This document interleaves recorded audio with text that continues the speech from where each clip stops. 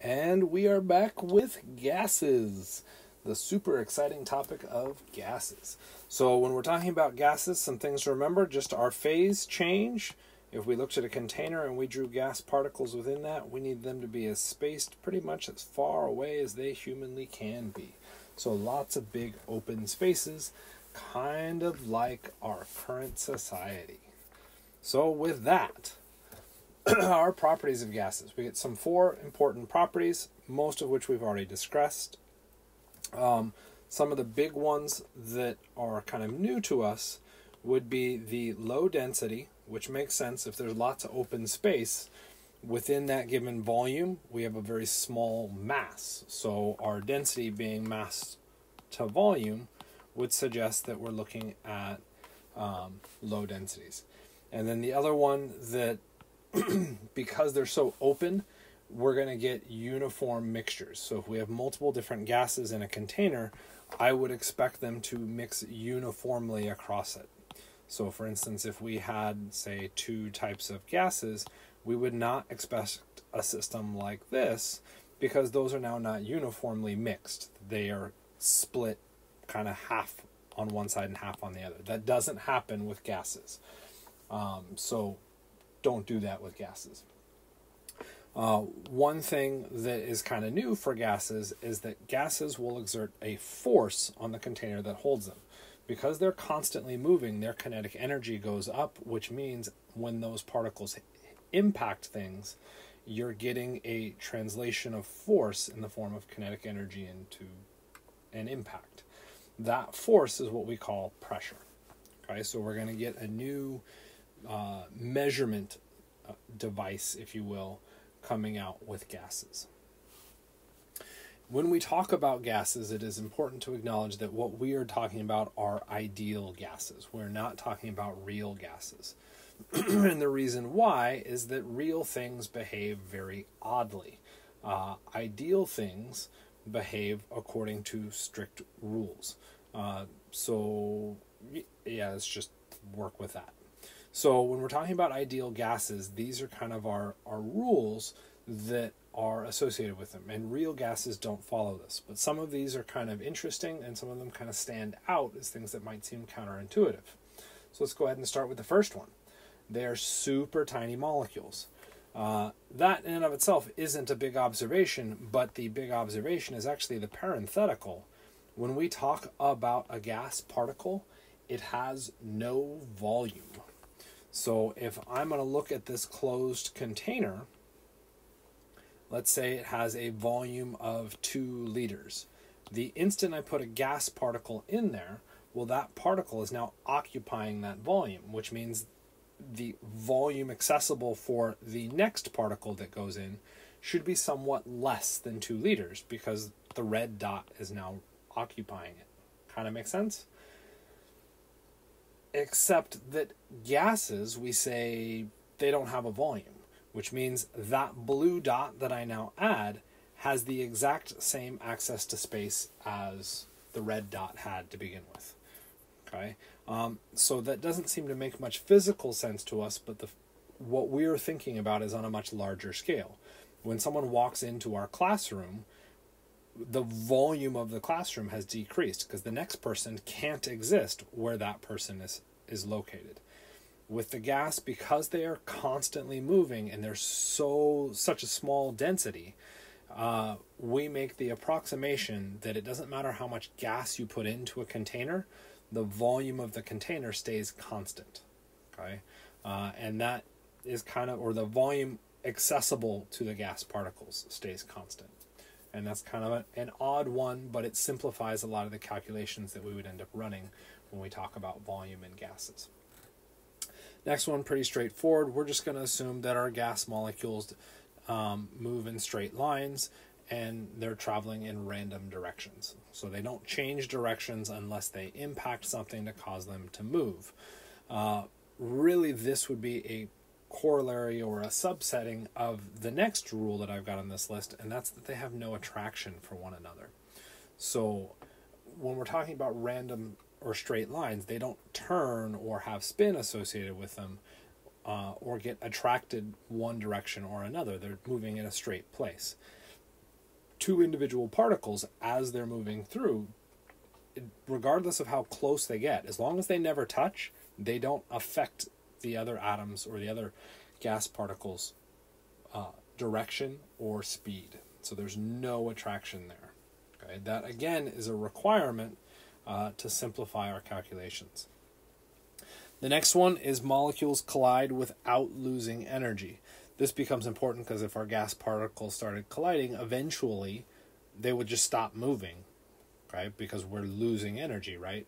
So one of our assumptions that we put in is that that loss of energy is so minimal that we don't see it. Okay, so no loss of energy.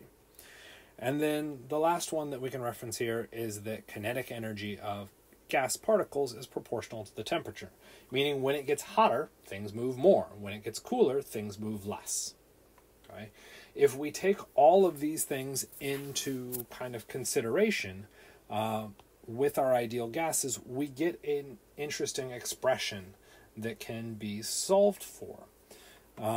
This expression is something that was in chapter 8, that 1 mole of any gas equals 22.4 liters.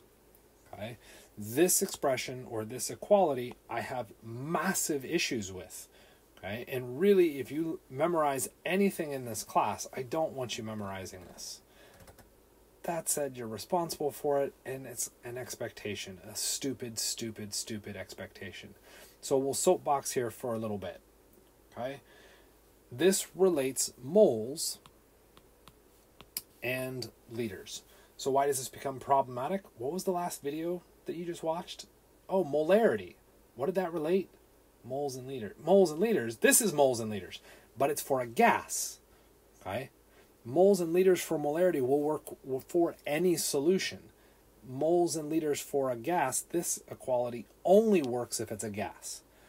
Okay? If we look at how I talked about it, I talked about molarity first. If we look at where the textbook references molarity, it's after it introduces this gas conversion. Okay? So they're saying gases are more important. Well, let's look to your experiences in labs. When was the last time you did an experiment that involved anything to do with a gas? Dramatic pause. You didn't. And you probably won't. Okay? At best, you get one experiment that deals with gases, and then that's it. Gases are harder to work with because they go everywhere. So it requires much stricter conditions, safety, glassware, equipment, like everything just goes through the roof. Which means that you probably won't be doing any experiments with gases. So why are we giving you this conversion factor? So that you have another thing to memorize for lecture and doing conversions. That's it. That's its sole purpose. Okay? If that's not bad enough, let's add in that there's a parenthetical here, meaning that this thing that we're telling you to memorize isn't always true. It's only true some of the time. When is it true? When we're at STP. I'm starting to get a little bit riled here. Okay, well, what is STP? Maybe that some of the time is the most of the time that we exist. So it's standard temperature and pressure. Well, standard, that makes sense. Okay, so everybody would use the same standard temperature and pressure. False. Depending on your training, origin of training, discipline, standard temperature and pressure changes. Okay, chemists reference one standard temperature and pressure. Physicists will reference another. Engineers will reference another. Somebody in a different country will reference another. There is not a standard temperature and pressure. Okay, similar to how we would define a standard measurement for length. Okay, so standard, bad term. But let's just say it's standard. Okay, and let's move on to the next one. Temperature. We can measure temperature, so we're saying we're agreeing to a certain temperature. Okay, let's just say that we accepted the standard. What's the temperature? Let this be a temperature that we are all typically at. Typically at where? In a lab? Outside the lab? Okay, in Africa, okay, in the Antarctic, because when we move to those different locations, the temperature is going to change. Okay, so I'm being unreasonable. Let's do it in a lab where we have air conditioning, temperature control. It would, of course, be ballpark room temperature, I'll even give you a 5-degree spread. We'll say anywhere between 20 degrees Celsius and 25 degrees Celsius. Heck, 20 to 30 degrees Celsius. Okay, that's fine. We'll accept that. Nope, that's not standard temperature. Guess what standard temperature is? 0 degrees Celsius. So we are telling you to memorize this equality at a condition that we don't do work at. Why? Because we want you to memorize another equality so that we can have you do conversions. It's stupid. Okay? Next one is pressure, standard pressure. 1 atmosphere, at least that one's somewhat decent. We get a decent number out of it, 1 atmosphere. Except pressure changes with altitude. So depending on where you are running your experiment, be it at sea level or be it on Mount Everest, your pressure changes. Because your pressure changes, this equality changes, which then means that equality isn't an equality. Okay? So it's a dumb, stupid thing to make you memorize, but as you might be able to tell, it's in a red box, which then means, what do you need to do? Effing memorize it. Okay? You are responsible for knowing that conversion factor. Okay? You can memorize it for this exam, and you can memorize it, or for exam 3, and you can memorize it for the final, and then please God forget it. Okay? Delete it from your brain, because it is a stupid thing to memorize. Okay? And with all of that yelling and screaming about how dumb it is, you've now probably actually memorized it, which is extra irritating to me. But, deep breath. Let's move on. Okay? The gas force that we addressed in the last thing is what's known as pressure. Okay? So our pressure is going to come up, and that's where that standard, that P of our STP comes from. So let's look at how we could use this conversion factor in some calculations. So, real quickly, how many liters are needed to hold 2.0 grams of hydrogen gas? Okay, so what am I being asked for? I want liters, and I'm being given 2.0 grams of hydrogen gas. And we don't have to write the gas there.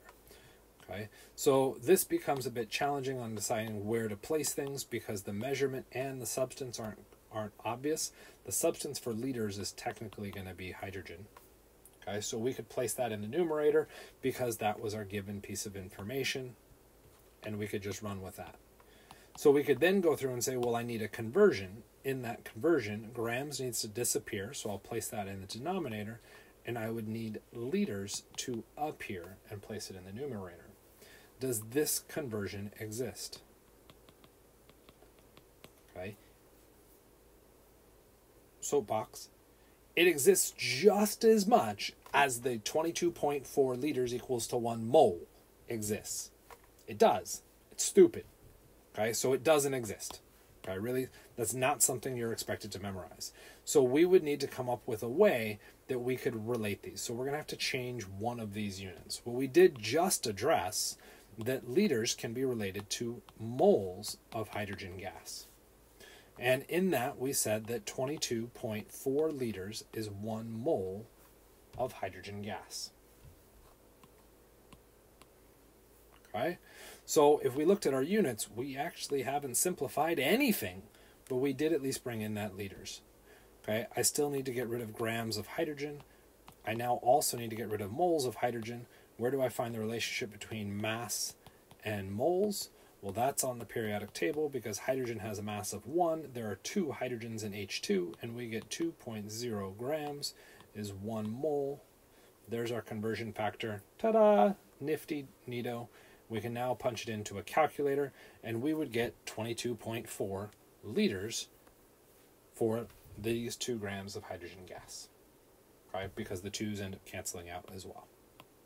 Kind of makes sense? One thing I do want to address that's kind of neat about this thing, and it's not so much that it's neat about that conversion factor, it's neat because of the ideal gas system. What if this was elephants? Okay, moles of elephants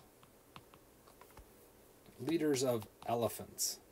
If I could somehow convert elephants into the gas phase, 1 mole of elephants would be equal to 22.4 liters. Which just seems absurd, but what we have to remember is that we're talking about it as a gas, and as an ideal gas, those elephants have no volume. So 1 mole of those elephants will equal 22.4 liters, as long as we're making the assumption that my elephant gas is ideal. Okay, so that gas particle, the substance, can be anything, which is kind of neat, but that has nothing to do with the conversion factor. That has everything to do with the assumptions that we put on gases to behave as ideal. Okay? So we now have a basic fundamental on how to deal with those conversions. So we might as well kick it up a big notch. Ta-da! New question. How many liters, as I read the old question, how many liters of hydrogen are produced from the reaction of 0.165 grams of aluminum metal with dilute hydrochloric acid? In this statement, we've got a couple things going for us. Number one, we have a chemical equation, which we would need to verify was balanced, just for the record. We're also given 1.65 grams of aluminum, which we might go through and decide that we could simplify and write out as Al. And we have what we're being asked for, liters of hydrogen, which writing it in purple was a bad idea. So what I'm being asked for is the liters of hydrogen, okay, and officially hydrogen gas. How do I know it's H2? Because it doesn't say atoms. And I need to somehow use the conversion factors found in red and purple, and from memory to go through and solve this. Okay, so with that, I'm going to let you go ahead and take a swing at that. So go ahead and hit pause or tap your space bar, stop the video, and we'll wait for you to go through and solve.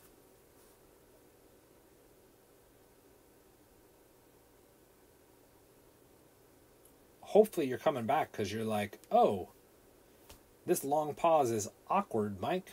Why aren't you continuing to solve this? Because I'm still waiting for those people that haven't clicked pause to go ahead and click pause and solve this, or at least attempt to solve this on their own. And we're just going to say that's good enough. Okay, so if we go through and look at the given information, we have a measurement of grams, we have a substance of liters. Both of those things are different than where we ended. We have a measurement of liters and a substance of hydrogen.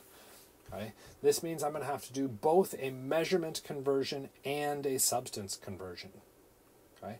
For me personally, I think the substance conversion is the easiest one to do because the substance conversion comes from the balanced chemical equation. Key word in that being the B for balanced. If we take a look at our chemical equation that's been given to us, it is not balanced, so we are responsible for acknowledging that it is not balanced and attempting to go through and balance it. When we start this, we'll notice that it doesn't balance nicely, because when I go through and do it, I don't get nice numbers for the hydrogen. So what will end up happening is this. You should spend some time to figure out how to balance that to make sure that you know that. That's going back and reviewing that old school material. Hydrogen is the substance I want on top. Aluminum is the substance I want on the bottom. Why did I pick aluminum? What was the given substance?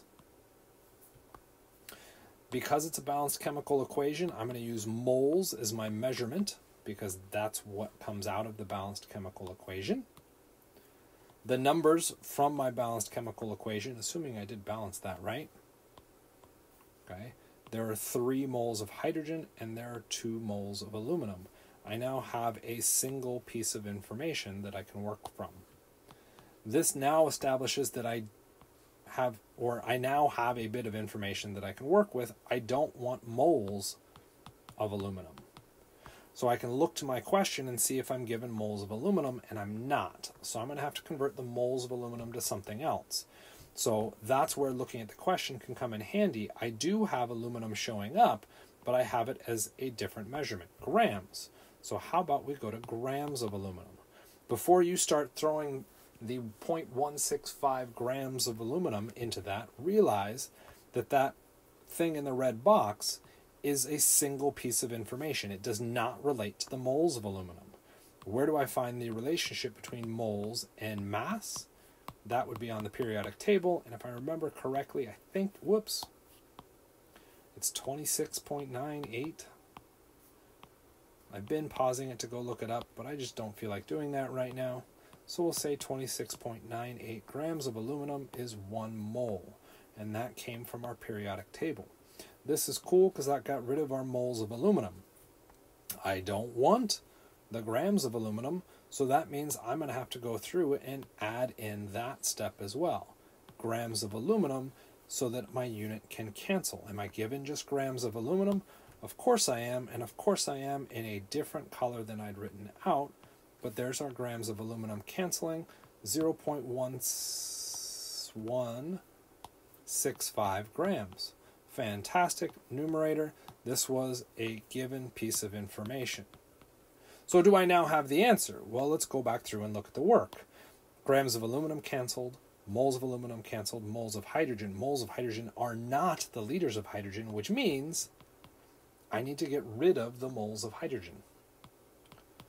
Ideally, what do I bring in? Well, the liters of hydrogen. Where do I find the conversion factor between the liters of hydrogen and the moles of hydrogen? That would be 22.4 liters equaling 1 mole. And I now have a conversion that would now allow me to go through and do this. So if we set this up, our moles of hydrogen cancel, and liters of hydrogen would now be my answer. I could punch this into the calculator, and this time I will pause to use the magic of computers and distance learning. And in blue at the far right, I would get 0.205486 liters of hydrogen. Because I'm awesome and remember sig figs, I would go back and see that 3 sig figs was all I was allowed to keep, and my answer is actually 0.205, because 4 is less than 5 liters of hydrogen, and there is my glorious answer with all of that work. Again, the process of moving through this becomes the important aspect. Why are you putting information in for your individual solve? Guarantee that if you look this up online for how someone's going to show this work, they're going to do the red conversion on the left. After they follow the red conversion, they'll do the black. After they do the black, they'll do purple, and then they will do green. Okay? Why? Because a reflex is ultimately what it's coming down to, and that why becomes a very important question. If you want to go through and just solve these by following an algorithm, then by all means check how the internet's doing this. What I'm asking you to do is to think about why you're doing the conversions that you're doing. As long as you do all 4 of these steps in these proper numerator denominators, it doesn't matter the sequence in which you write them, as long as you know why you are placing them where you are placing them. If your reason is because you know what the answer is, then I hope you always know what the answer is. Okay? And right now, I certainly don't feel like I know the answer. So remember that. Okay, so again, think about our process behind how we solve. Standard methods give us formulas, and we try and punch in formulas. You then have to remember where all this information is stored. According to the, and it's not my method, but using dimensional analysis, it's now just a question of manipulating the information you've got, and then also knowing where to find other stuff. Okay? In the standard method, you have to memorize all of these possible formulas. In my method, all you're doing is just what is dimensional analysis, and then where to find information. Okay? There isn't a formula to memorize. It actually simplifies the amount of effort that you have to go through and do, as long as you spend the time to learn that process. Okay? And that's the point here. Learn the process. Okay? With that, we'll go ahead and move on to our